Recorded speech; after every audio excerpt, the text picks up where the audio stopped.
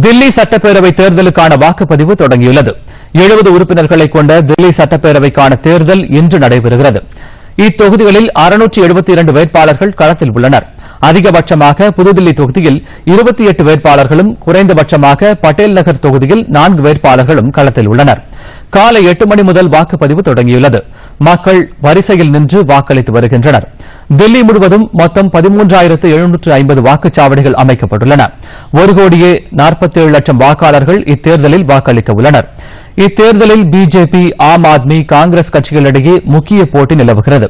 தேர்தலை அமைதியாக நடத்தி முடிப்பதற்கு தேவையான அனைத்து ஏற்பாடுகளும் தயார் நிலையில் உள்ளதாக தில்லி தலைமை தேர்தல் அதிகாரி ரன்பீர் சிங் தெரிவித்துள்ளார்.